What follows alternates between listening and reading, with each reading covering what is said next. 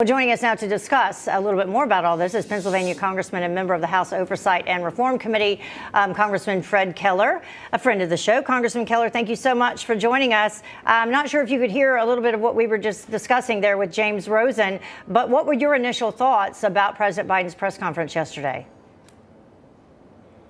Well, we heard him speak for almost 2 hours, and while he covered a lot of ground, it seemed like he wasn't prepared for some of the answers, but he was trying to talk about a successful year. And quite frankly, success to me would be maintaining energy independence, continuing to secure our southern border to make sure that we don't have people that are on a terror watch list coming across, making sure that we don't have drugs coming across our southern border, getting people back to work, getting our kids back into school, and making sure the world understands that we're not going to put up with the kind of behavior that we're seeing out of Russia and that we're seeing out of China. Yeah. By the way, the president took a moment out of his presser to call out the Republican Party. Listen to this.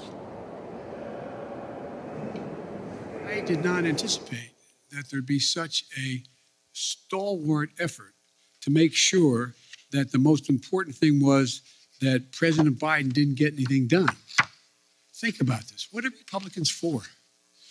What are they for? Name me one thing they're for.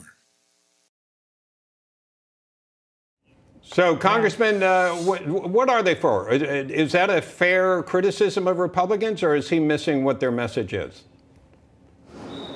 Well, I would say this. What Republicans are for, we're for supporting our God-given rights under our Constitution. We're for a strong southern border. We're for funding our military. We're for energy independence. We're for people being able to earn a living and open their business.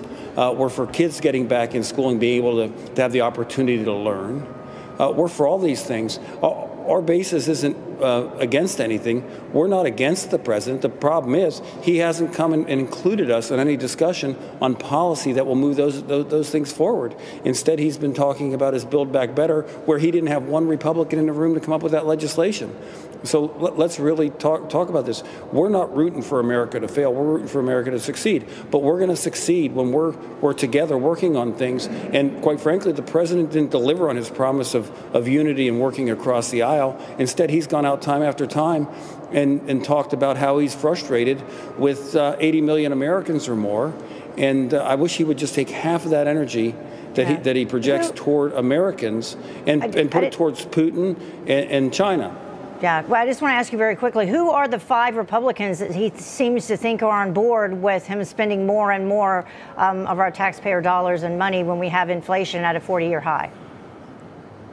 5 Republicans, he said. I'm not sure well, I'm not sure what the list is. I haven't seen that list, so I'm not sure who they are. But we told him a year ago, unchecked spending like they were trying to do is going to lead to inflation, and we've seen it happen. Yeah. All right. Congressman Keller, thank you so much for taking the time to join us. We appreciate it. Thank you, Heather. Thank you, Bob.